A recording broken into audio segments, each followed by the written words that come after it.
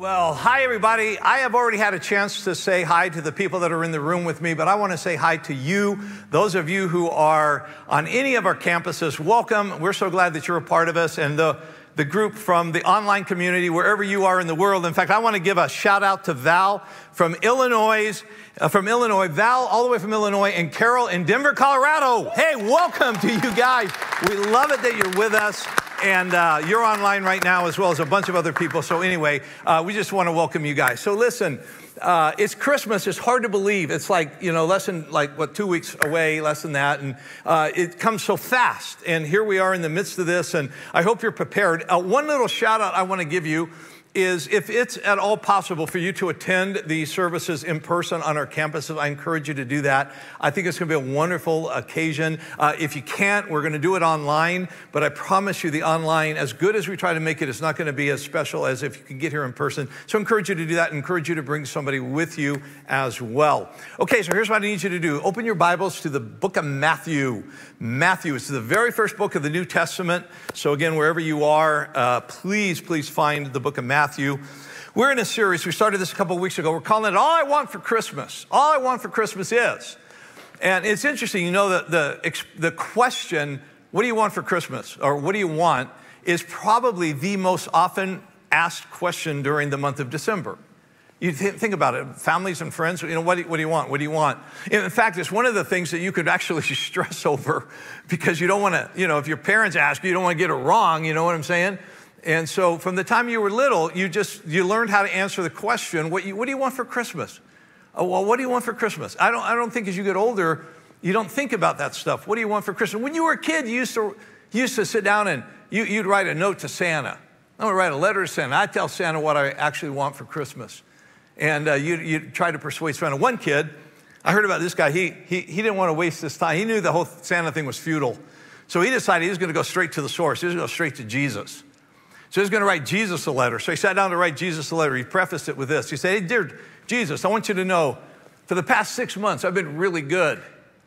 And then he stopped and he started thinking about it. And he thought, oh, this is God. So he scratched it out. He said, hey, Jesus, I want you to know, for the past 3 months, I've been really good. And then he stopped and he thought about it, scratched that out and started over. He said, hey, dear Jesus, I want you to know, for the past 2 weeks, I've been really good. And then he reflected on it. He thought, oh, there's no way. Then he got an idea. He got up and he walked over to his family's nativity set and, the Mary and Joseph. And he picked up Mary and he walked back over to the table and he sat down and started over. He said, dear Jesus, if you ever want to see your mother again,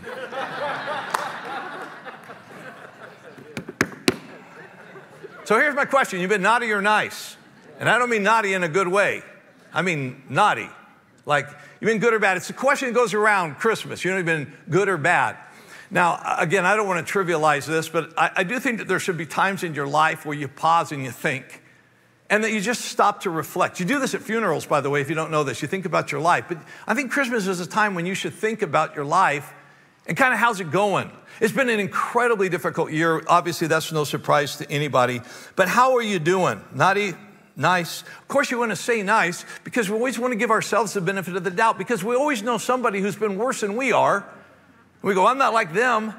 And so we're going to go, yeah, I'm good. I'm really good. Now, we tend to grade ourselves on a curve. And so what I'm going to do something I don't normally do. So stay with me here. You got to brace yourself because I'm going to just dive in deep right now. I'm going to show you something from the Bible that is not easy to hear. All right, I'm just going to prepare you. Okay, brace yourself because we're so quick to let ourselves off the hook. The Bible doesn't do that. I just need you to understand that for all integrity's sake.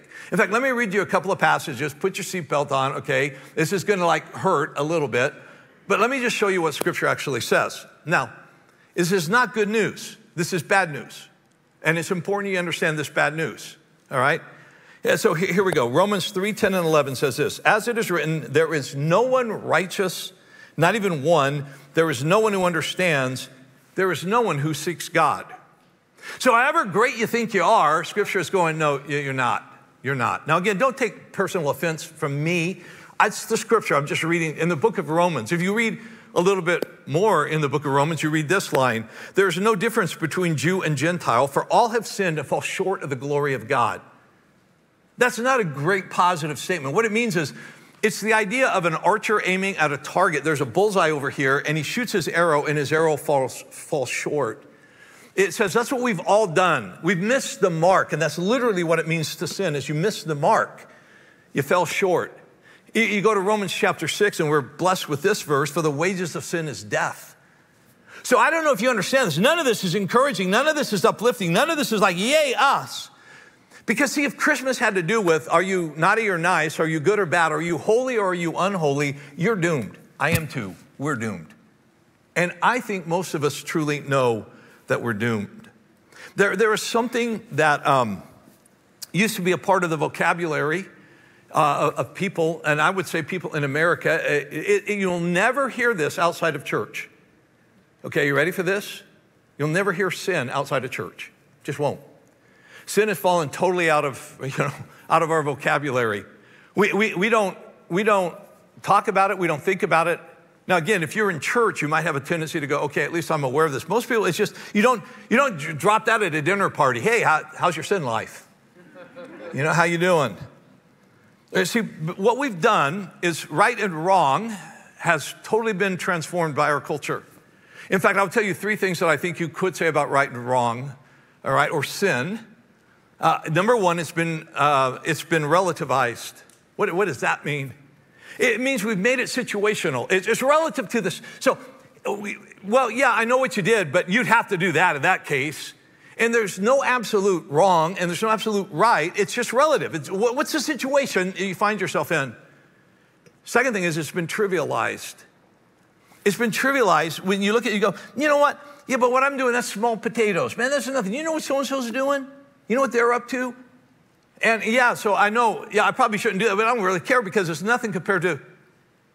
And the third thing is, it's been justified. The only way I can compete in this business, the only way I can hold my own, the only way I stand a chance, the only way we justify, I have to do this. I have no choice but to do this. What's the effect of all of this on us? I think deep down, most of us know we've screwed up. Now, again, you might be arguing with me, and that's okay. But most of us know, I just screwed this thing up. I've done wrong. I know that, there should be some consequence to some of the decisions I've made. But rather than deal with it, we just go dark. We just go dark. We just go, I don't even want to look at it. I don't even want to think about it. I don't want to see it. And I don't particularly like going to church when the preacher makes me think about it, so I understand your frustration. But there's something about, we know it's there. We just bury it. We numb our consciences. Now, it's interesting. Most of us, if we're honest, would say, yeah, I really don't want everyone to know I did that, or that I'm about that, or that I'm involved in that, whatever. Do you have any secrets? Now, I want you to understand, research has studied us, and this is not us as a church, but us as a people. And research has discovered that the typical one of us is holding 13 secrets. And of the 13, there are 5 of those secrets no other human being on the planet knows. We've revealed that to no one. Now, I don't know how you hear that. I don't know how you process that. I don't know what you think. If you're going like, I don't know, only 13 might be some of you going, nah, I got way more than that. Some of you might go, I can't think of a single secret. Most of us understand what it means. I'm keeping this thing, and I'm trying to keep it kind of away. And what is haunting about it is not so much the secret, but the effort that goes into keeping the secret the secret. It's like if you've ever been in a pool with a balloon or with a pool with a big old ball, and you try to shove the ball underwater and you try to balance yourself on it and kind of keep it under the surface so nobody can pop up. That's what it's like to manage secrets. You probably have heard the expression, you're only as sick as the secrets you're keeping, which makes you wonder, what effect are these secrets having on your life? Because the truth is you're holding these things down. You start to forget that they're even there. It's just been it's the way you've dealt with life. It just kept these secrets. Max Lucado tells a story of a Chinese man by the name of Li Fuyan, who was having horrible headaches. And he'd gone to doctors and they couldn't give him anything. And so finally they put him through an x-ray machine, MRI, whatever, and they discovered something. that he had a 4-inch knife blade in his head. And when they figured out, like, how'd that get there, about 4 years ago, he had been mugged and he had been in a street fight and the blade broke off, but they didn't know what was in there. And Max Lucado goes, he had no idea why he was having such a stabbing pain, all right?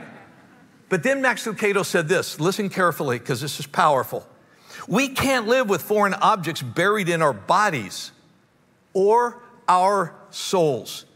What would an x-ray of your interior reveal? Regrets over an earlier relationship? Remorse over a poor choice?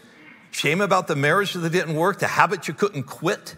The temptation you didn't resist? Or the courage you couldn't find? Guilt lies hidden beneath the surface, festering, irritating, sometimes so deeply embedded you don't know the cause. Could it be possible that I've hidden this thing for so long, it's creating major problems in my life, and I don't even associate the problems with the thing I'm hiding because I'm so used to hiding it?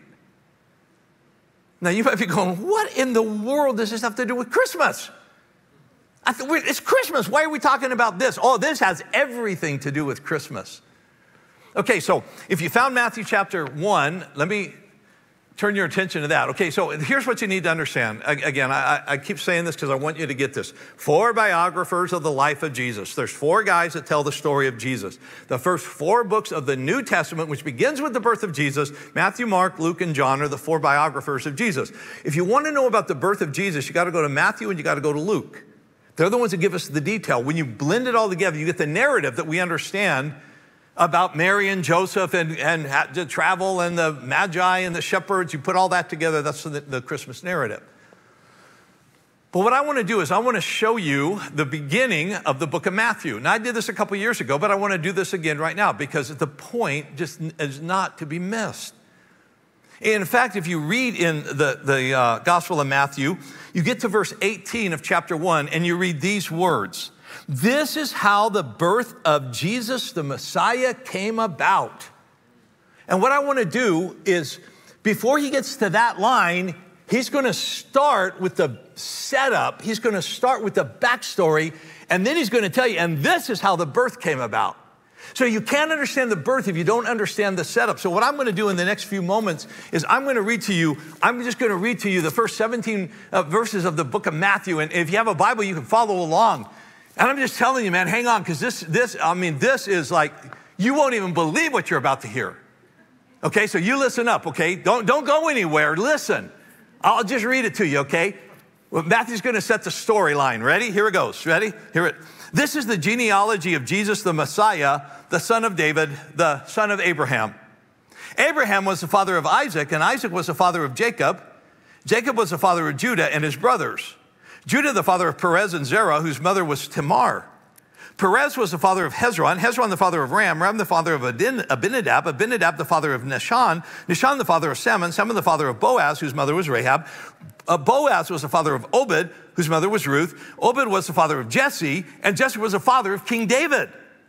Now, David was the father of Solomon, whose mother had been Uriah's wife. Now, Solomon was the father of Rehoboam, Rehoboam the father of Abijah, Abijah the father of Asa, Asa the father of Jehoshaphat, Jehoshaphat the father of Jehoram, Jehoram the father of Uzziah, Uzziah the father of Jotham, Jotham the father of Ahaz, Ahaz the father of Hezekiah, Hezekiah the father of Manasseh, Manasseh was the father of Amnon, Amnon the father of Josiah, and Josiah was the father of Jeconiah and his brothers in the time of the exile to the Babylon. And now after the exile to Babylon, Jeconiah was the father of Shealtiel, Shealtiel the father of Zerubbabel, Zerubbabel the father of Abihud, Abihud the father of Eliakim, Eliakim the father of Azor, Azor the father of Zadok, Zadok the father of Achim, Achim the father of Eliad, Eliad the father of Eleazar, Eleazar was the father of Mathan, Mathan the father of Jacob, Jacob was the father of Joseph, the husband of Mary, and Mary was the mother of Jesus, who was called the Messiah. And thus there were 14 generations in all, from Abraham to David, 14 from David to the exile and to Babylon, and 14 from the exile to the Messiah. Was that not awesome? Was that not riveting? And you go, Matthew, that was the coolest way you could have started that book.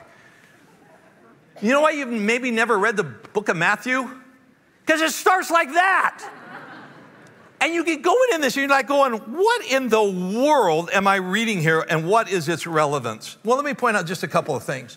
The first most relevant thing you need to understand is that Jesus has a lineage. This is important because he needs you to understand he's connected to some things. Number one, you need to understand he's connected to the captivity, that ugly chapter in the history of Israel when they got carted off over to Babylon, that he's related to that. And then you need to understand he's related to King David.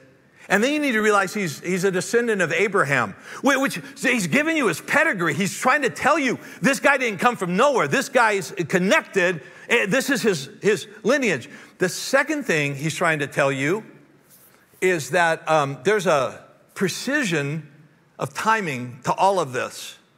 And it's very, very important you understand it. There was 14 generations from Abraham to David, 14 generations from David to the exile, 14 generations from the exile to Jesus. A couple of weeks ago, I showed you a verse, and then I showed it to you again last week. Let me show you this verse for the third time. Let me show you something that now maybe you'll understand in a little bit different light than maybe you could have grasped before. Galatians 4, verses 4 and 5 says this, but when the set time had fully come. Let's just stop right there. When the set time had fully come. 14, 14, 12, not right. 14, 14, 18, well, not right. 14, 14, 14. When the set time, when the plan of God was ready to be rolled out, when the exact precise moment for Jesus to come had come, he came. When the set time had fully come. Let me show you the rest of this. God sent his son, born of a woman, born under the law, to redeem those under the law, that we might receive adoption to sonship. This is what we talked about last week. All I want for Christmas is to be wanted. I want to be a part of a family. I want to know that I'm welcome and I fit. You just discovered Jesus' family tree. And what I told you last week is if you receive Jesus, you get adopted into the family. Remember this? Which means this is your family tree. This is your genealogy. This got really personal all of a sudden because these are your ancestors, spiritually speaking. And you're in this, you're included in this. This is incredible. And let me ask you, so last week we talked about your family of origin. Let me ask you something about your family of origin. Do you have anybody in your family of origin y'all don't talk about? You know who I'm talking about. You know, that crazy person in your family, that uncle, that aunt, the one in prison. The one that whenever you're together, it's the most polite thing you can do to not mention that because it's embarrassing to the family. Do you have anyone that you just try to, like you write that kind of out of the storyline because it's best kept, this is just best kept secret, all right? Now, let me show you what Matthew is doing here. And again, I'm going to do this very quickly. There's much more detail I could go into, but for the sake of time, let me just show you something. The story starts out familiar enough. If you're aware of the Old Testament, Abraham had a son named Isaac. Isaac had a son named Jacob. Jacob had 12 sons. One of them was Judah. And then he says, Judah, now look at this, okay? Look at verse 3. Judah, the father of Perez and Zerah. So he has two sons mentioned. But I want you to catch that little line, whose mother was Tamar. Now, to get the detail of this, you got to go read Genesis chapter 38. And I don't have time to tell you the story, but let me just sum it up for you. Tamar was Judah's daughter-in-law, and she got involved with him in a horrific scandal because she dressed up as a prostitute, and Judah hired her and got her pregnant and then discovered it was his daughter-in-law. Okay, well, should we talk about that? Wouldn't that be best excluded from the family tree? I mean, come on. I mean, listen, I want you to see something. Look. You could easily take it out. Judah was the father of Perez and Zerah. Skip the line, whose mother was Tamar. Judah was the father of Perez and Zerah. Perez the father of Hezron. You can just keep going. Why did you put that in there? Because Matthew wants you to understand something about your ancestors. Now, you go, okay, well, I'm glad there's one little thing in there, one little problem. No, go down to verse 5. Salmon was the father of Boaz, whose mother was Rahab. You know who Rahab was? Rahab was a harlot. She was a prostitute. When the spies went over to Jericho, before they conquered Jericho, Joshua sent the spies over, remember? They went over there and they scoped it out and they went and visited her, just so you know. And she hid them from the people of Jericho, and in return for the favor of not outing them, they saved her when they conquered Jericho. And then she marries into the family. We picked up a prostitute. Why did you mention that? Why did you just keep that silent? Because you easily could have skipped it. I mean, look at the verse. Salmon, the father of Boaz, Boaz, the father of Obed. Just skip the line. And we don't have to deal with that. We could go on. Look at the next verse, verse 6. And David, the father of Solomon, whose mother had been Uriah's wife. You didn't have to mention that. Who's Uriah's wife? Do you know the story? Bathsheba. This is the David and Bathsheba scandal. Remember, he was on his roof. He saw a woman bathing on her roof. She was naked. He wanted her. They go find out who she is. She comes and they say to him, that's Uriah's wife. Uriah was one of his mighty warriors. He was a mighty soldier. And David goes, I don't care, man. I want her. Bring her over here. He ends up having sex with her, gets her pregnant, tries to cover it up. Can't cover it up, so he ends up killing Uriah, one of his soldiers, has him executed. Oh, by the way, that was Solomon's mom.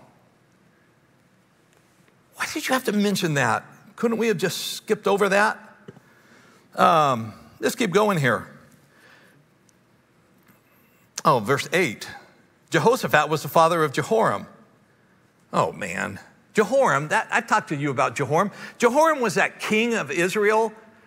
And it says this, it says the saddest verse in the entire Bible. It says of him, he died to no one's regret. Remember this? This is Jehoram. He died to no one's regret. And they didn't even bury him in the place of the kings because he didn't deserve to be buried with the other kings. He was so bad that they just didn't even want him. Nobody regretted the fact that he died. In fact, if you get into that list between David and captivity, that's the era of kings, which you could read about in 1 Kings, 2 Kings, 1 Chronicles, 2 Chronicles in the Old Testament. You know, of all those kings mentioned, only 5 of them are in any way remotely considered good. Everyone else is corrupt. Only 5 good ones in the bunch. And you go, what? Yeah, Asa, Jehoshaphat, Jotham, Hezekiah, and Josiah. The rest corrupt evildoers. You could say they weren't lights on the family Christmas tree. They were blights on the family Christmas tree. Why did you mention all of them? So let me just conclude what Matthew told you, all right? And I'll just do this really quick. Here's what he told you. Abraham and Isaac were liars. Jacob was a deceiver. David was an adulterer and a murderer. Solomon was a womanizer. And we have scandals, prostitutes, and corruption in our family tree. And by the way, folks, this is why I believe the Bible. This is why I believe the Bible. If you were trying to make a squeaky clean Jesus with a pristine past and nothing in his history, you would not put that stuff in there. If you're going to cook the books, cook the books. But nope, it's just going to tell you straight up. Now let me show you again. After we got all that, now you understand the background. Matthew 1:18, this is how the birth of Jesus the Messiah came about. You'll never understand Jesus if you don't understand his family tree. No secrets, no cover-ups, no spins. Now let me ask you a question. If the scripture with Jesus won't cover up any of that, why do we try to keep secrets? Why do we keep things that nobody else knows? Why do we play the game and try to bury this, keep the ball underwater so nobody has to see our moral mess-ups? Well, I can give you a couple of reasons. Because we have some choices we can make. Just quickly, we can choose to ignore what we've done. We can ignore it. What about your sin? Oh, I said the sin word. I'm sorry. I know it's not proper. I know it's not polite. But what are you doing with your sin? You can ignore it. You know, ignoring it is the same thing you do with the idiot light on your car. You know, the check engine light comes on. Go, oh, it must be broken. You know, got to get that light fixed. That's not urgent. Doesn't do anything. No, it's trying to tell you something. I remember years ago there was a commercial for Fram oil filter. Some of you will remember this.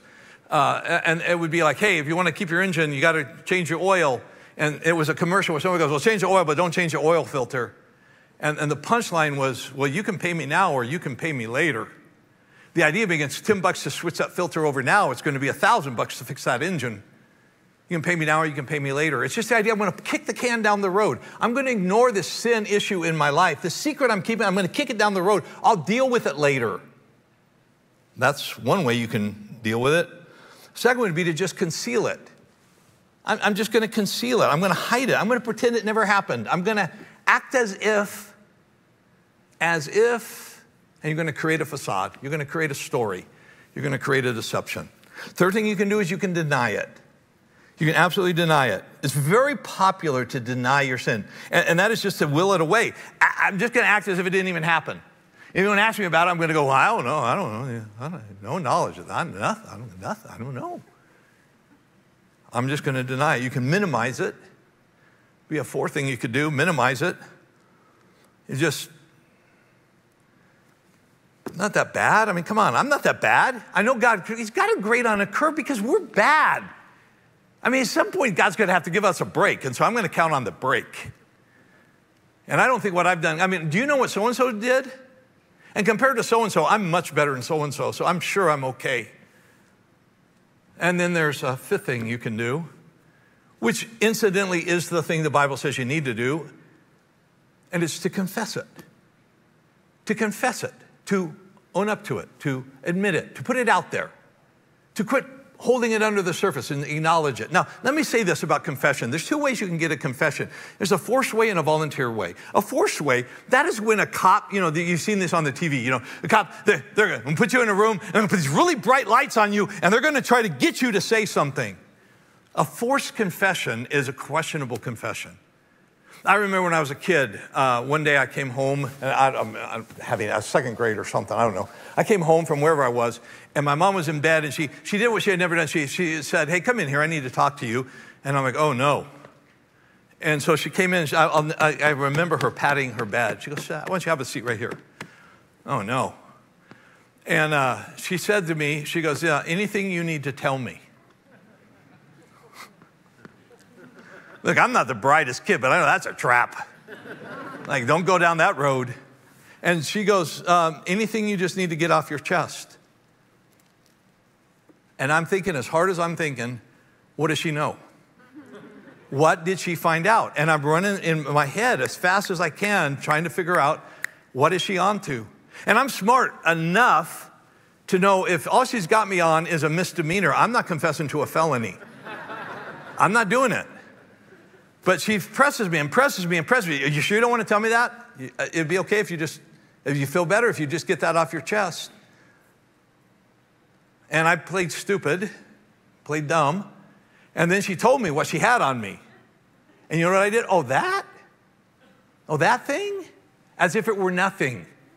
Because this is what we do.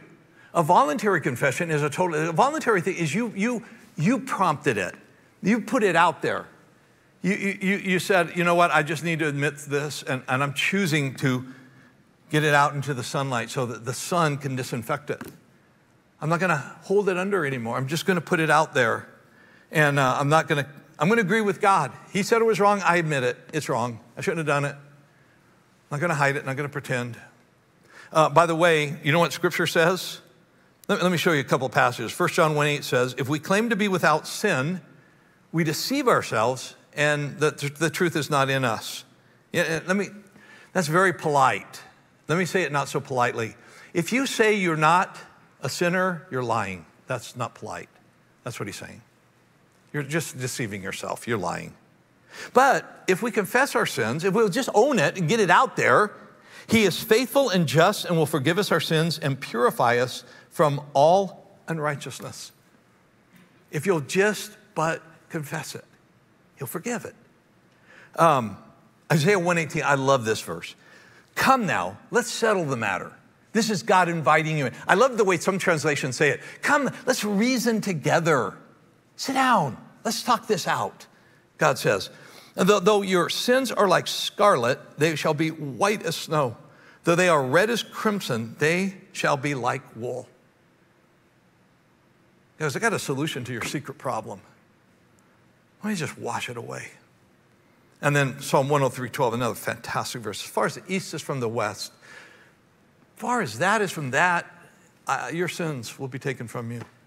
I mean, literally, he's removed them. Wouldn't you rather live a life without secrets? To be set free from them? You see, I've titled this message, All I Want for Christmas. See, last week was all I want for Christmas to be a part of a family, to be included, to belong, to be wanted. But you got invited into a family, but now I got all this junk in my past. All I want for Christmas in my family is to be forgiven for my past. And can I tell you what Christmas is? Christmas is the gift that God's giving you that sets you free from your past. That's Christmas. It's his way of saying, you don't need to have this in your storyline anymore.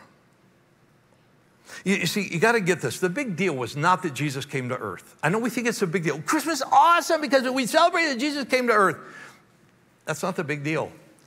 Okay, the big deal was that Jesus came to earth to live a sinless life, to die as a pure and holy sacrifice, to rise from the dead, to ascend to heaven, and then to invite you to come with him, pure and holy and innocent as he is. You see, I don't know how to say this, but Christmas is just the setup to the solution to your secret. Just a setup. You can't have a resurrection until you have a birth. Because you can't have a resurrection until you have a death. And you can't have a death if someone's not alive. So Jesus has to come, become alive, so he can die for your sins, rise from the dead, so you can go to heaven without your secrets. Now, I got to close. Tim Keller said, we are more sinful and flawed in ourselves than we ever dared believe. Yet at the very same time, we are more loved and accepted in Jesus Christ than we ever dared hope. In 2013, in France, an 86-year-old man died. His name was André Casagnas. When he was in his 30s, he developed a toy for children. He called it the magic screen, in which he used aluminum, a kind of an aluminum derivative, and he created a thing. You know it as an Etch-a-Sketch. Okay, and I know everybody here knows what I don't need to spend any time explaining this. When I was growing up, this was a very hot item. Okay, in fact, I had one of these. It was my original tablet, right here, and it required no Wi-Fi either, by the way. And I know that you understand the principle, so I don't need to spend a whole lot of time, but there's these knobs, and as you turn the knobs, you can make things. They have to be right angles, and so you're a little bit, it's kind of hard to, you try to turn both knobs at the same time, and if you've ever done this, what you spend a lot of time doing is screwing up, right? And you go, oh gosh, but whatever you do, whatever you make, and you can fill the screen, again, you know how this works, so I'm just turning the knobs. But when you get done and you go, oh, that's a mess, you know that inherently, you don't have to stay with that. You don't have to keep that, because you can just shake it, and guess what? All that goes away. This is the gift God wants to give you this Christmas. Christmas is about taking away your past. Some of us desperately need our past taken away. I'm done preaching. I just have to say this to you. I'm saying this to you here, you there, and you guys online. In fact, let me just real quick, let me say this to those of you online. There's a number that's coming up on your screen, and if you'll just say forgiveness, you just, on that number, just do that, and what will happen is we'll contact you, and we'll help you, okay? Because you don't need to carry this stuff any further. Again, wherever you are, Illinois, wherever, all right? You don't need to keep doing that. But now let me say this to those of you on our campuses and in this room with me now. How long? How long? How much energy? How much effort? all you got to do is just go, God, I screwed up. I really screwed up. And own it. And go, God, I got to do this differently. You know, that idea of missing the mark is instead of saying it's good enough, you just admit it's not. You go, God, I just screwed up. And you repent, which means I'm not doing that. I'm not going to stay on that path. Get it out. At the conclusion, in a few minutes, please don't leave. If you want to get right with Jesus, and again, I'm talking to you and I'm talking to you, but if you're in the house here, all right, you guys text forgiveness. You guys, we're going to have prayer partners down front. Why don't you come down and talk to someone? Just go, hey, I got it. All right. I've been holding this thing under the water. I'm fatigued beyond measure. I just got to get right with God. You know, his gift for you is to get right with you. That's what he wants for your Christmas. You should take him up on that. Let me pray. So God, help us right now to be honest, to be truthful. Thanks for the story of the lineage of Jesus. Thanks for not hiding all that. God, thanks for helping us to understand this is not a game. This is not about pretend life. Not about a second life or an avatar life or anything other than our real life. And God, you love us and you care about us. You want to give us something, which is a clean slate, forgiven for the screw-ups of our past. And you want us to come into your family tree, perhaps to be lights to somebody else's life. Help us, Father, in Jesus' name I pray. Amen. Thank you.